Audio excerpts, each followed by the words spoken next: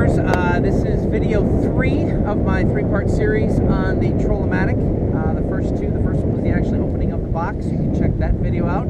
The second video is the actual installation, and now I'm going to do the third video, which is going to be actual performance of the Trol-A-Matic. So I can tell you that before, average speed on this boat was about 2.3 to 2.45 miles an hour. So we have the Trol-A-Matic installed here. You can see it in the back.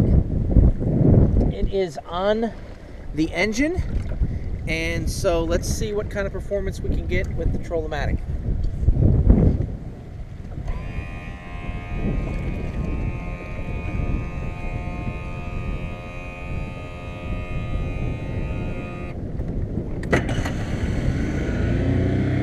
Alright, I'm going to go ahead and put this in gear.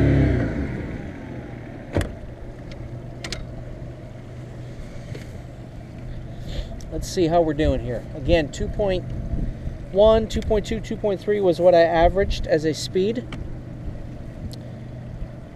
The wind is blowing a little bit today, but you will see 1.0, 1.1, 1.2.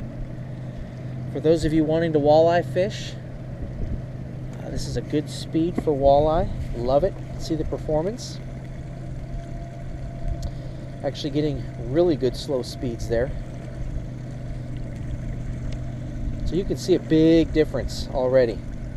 Again, the wind is blowing to our backs a little bit, but you can definitely see a slowdown of speed with the Trol-A-Matic. So very impressed with this product. Good quality, good plastic.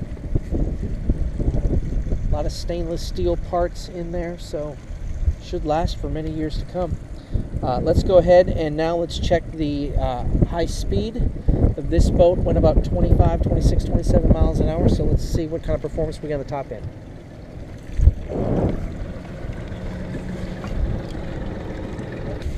Alright, let's see if we can get some top speed here. Turn this around, get out the deeper water.